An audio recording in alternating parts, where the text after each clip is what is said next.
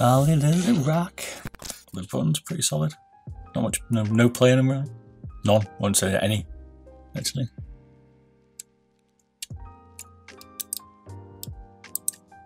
Seems good. Shell's thick. I mean, yeah, it's thickish. It's no Zowie. It's reasonable. Like, look at the shell, you can tell. It's average now for weight reduction. Like, you can definitely flex if you wanted to, but not when it's on it. Like, you can't flex the booty. Not like boardsy on the old G Pro I sent him. We should have glued that rear, but I didn't. Yeah, I was saying though, it is annoying that they kind of give you different skate sizes. Each skate has a different size or different style, so someone to prefab is going to take a while, but actually, what is good, because it's the same as the old M4. These skates will already be out on other manufacturers at the minute, but it would have been nice to have a, I'd have liked a bigger skate here and a bigger skate here, or that option like Glorious are giving us. That's what I would have preferred. Right, let's go on with these skates then. I try to remember, but when everything is coming back to me, I feel as if my memory is paralyzed. Now let's see. What is the last thing you can remember? All holding around the same. I don't know.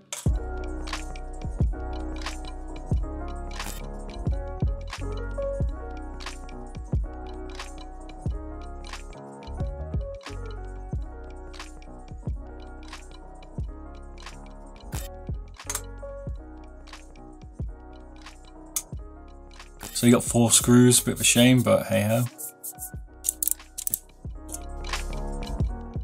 What's good is these are the same screws as on the rear panel by the looks of it.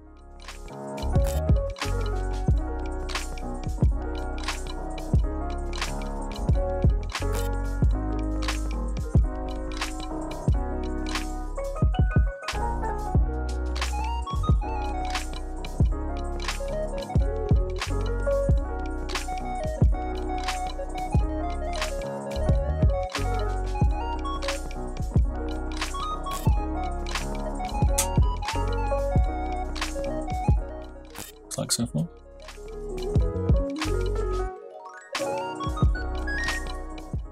And you got 2 clips at the front. These are going to easily pull off, a bit like the Pro Ninja style. Here, voila! Ooh, starting to see him. Might have some bad news on the side switches.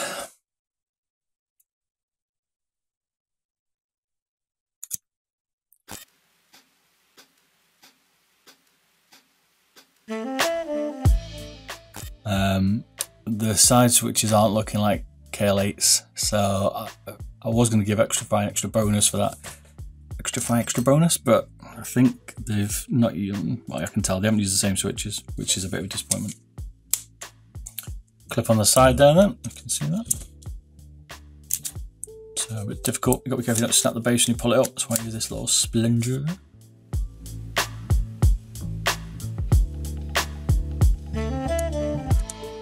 We're going with the old battery cover.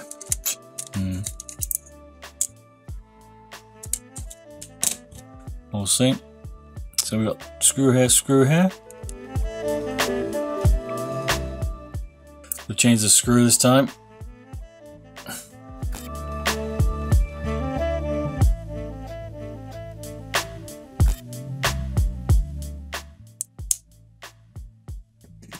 Hoanu.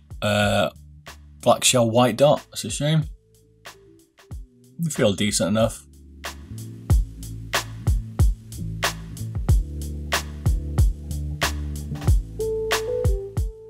They're also the curved leg style, so if you want to change them, you're gonna have to get the clippers out. Use a little trick we did yesterday. I mean, the white dot black shells, they're okay.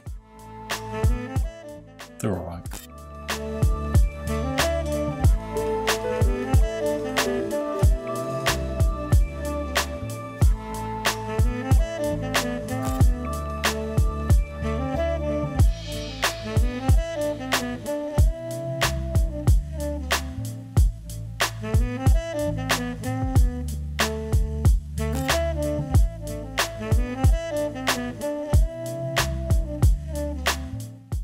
So they've got a little bit different here. Well, I've seen a few of them now, but they've got this little, it's that little white bit, little post. It stops it going in too far into the shell, which they had on the other one. They don't put it on the rear one, but it stops it moving in. Kind of gives it a bit more of a post stopping switch piece. And they've also got little clips on the top here, which is different. And then they've got this is a solid bar, which is different. And then they've got the normal switches in, so it's a little bit tricky to get out, I think. Or trickier. There you go. So slightly different setup on the shell for the mounting point. Feels a bit more solid, which I probably feel slightly better.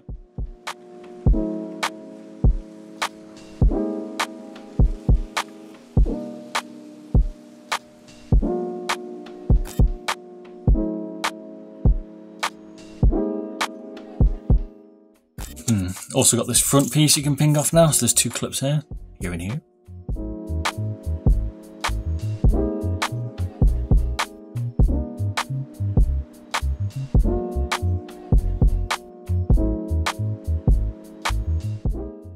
These clips on these mice will be the end of me.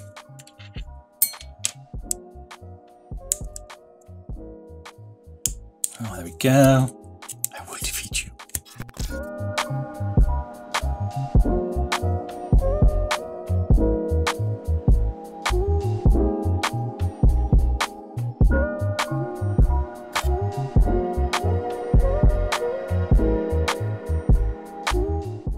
It's quite a complicated shell they got here. Looks pretty well optimized for weight as well.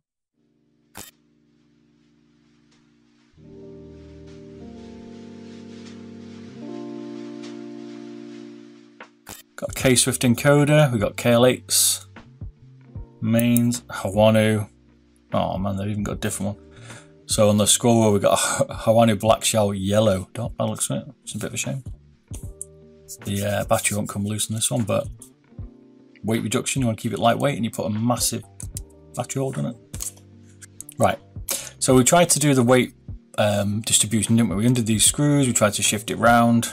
So what it does is, now we can see inside here, before I take it apart, it alters, you can see the runner for the battery.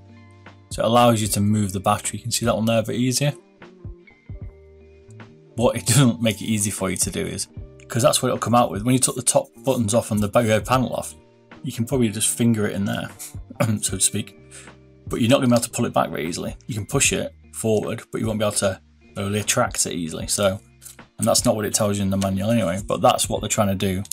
That's the gimmick here. So you can take this off, and then you can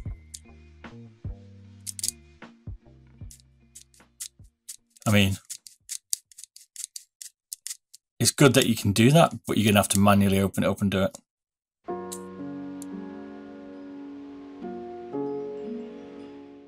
£500 milliamp, 3.7 volt. No surprise, but at least they told us on the packet what it is.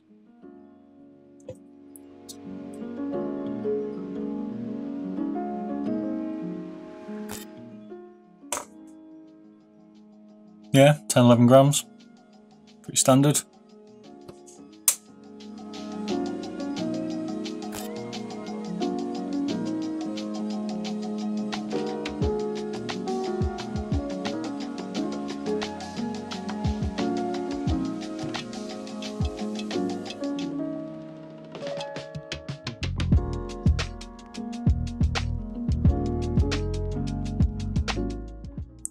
Got your LED for your RGB scroll wheel, baby.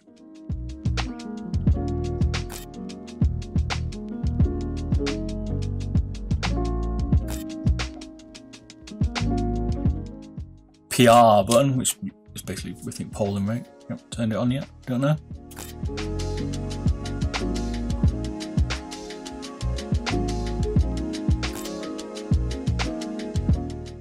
There is a screw under there, look at that.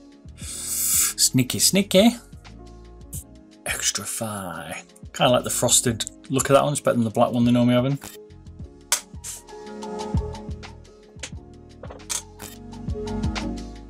So, that final screw? Yes. We've got 2, 4, 6, 7, 8, 10, 12, 14, 15 screws. Not bad. The rear switch button.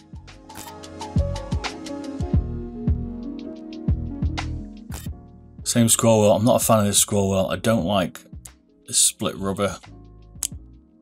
I'm not a fan. And all the Xtrfy mice have them. It's got one hell of a tumbler, or what we call it, spindle. Look at the size of that mofo. It's massive. Holy moly, 4 grams. Yikes. That's definitely coming up the heaviest scroll wheel we've had, I think. Apart from a metal one.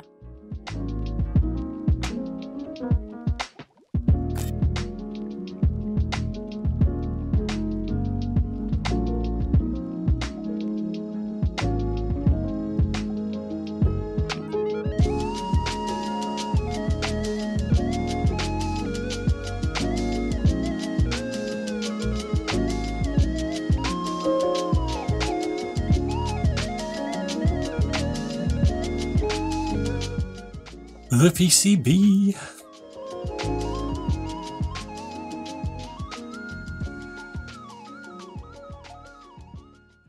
USB-C, pretty sure you spot that by now. KL8s, and then we've got the K-Swift encoder. Quite like these encoders, not bad. F-switch brown, it's quite silent, tends to be in the Glorious as well, doesn't it?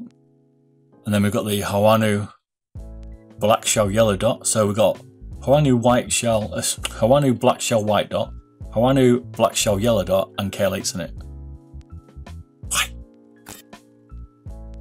11 grams? Yeah, give or take.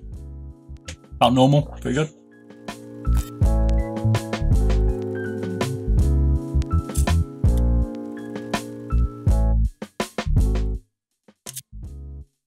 So they're using an 8mm PCB, lovely jablet. And for the rear, slightly narrow at the rear.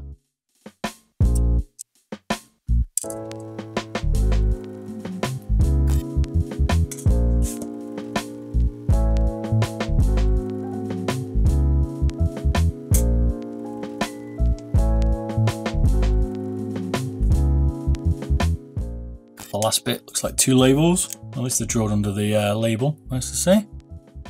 Well, kind of. But they didn't hear because of the scroll wheel, which is normal, pretty good.